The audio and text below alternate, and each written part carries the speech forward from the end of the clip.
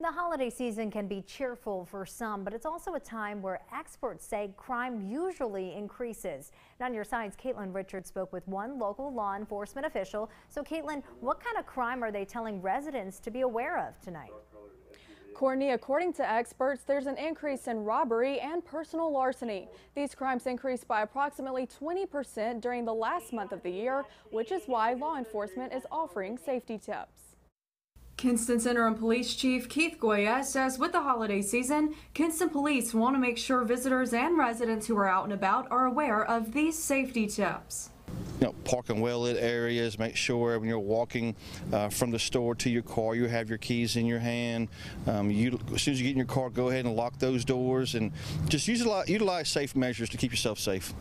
Experts suggest the reason behind an increase in crime around the holidays are related to desperation. For those who are expecting a package but may not be home, Goya suggests to reach out to your neighbor and see if they can help out and get the delivery inside as quick as possible. He also recommends this.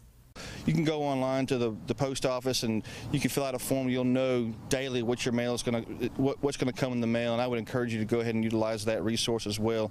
And just if something does happen, if somebody does steal your package, contact the police department or the sheriff's office, depending where you live, and we'll see if we can go ahead and get that resolution right away.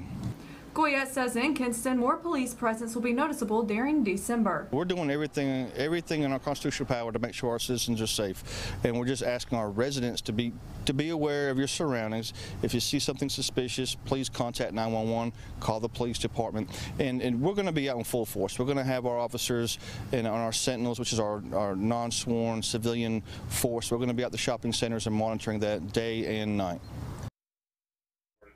With the safety tips in mind, Goya says to stay vigilant and support local. In the newsroom, Caitlin Richards, 9 on your side.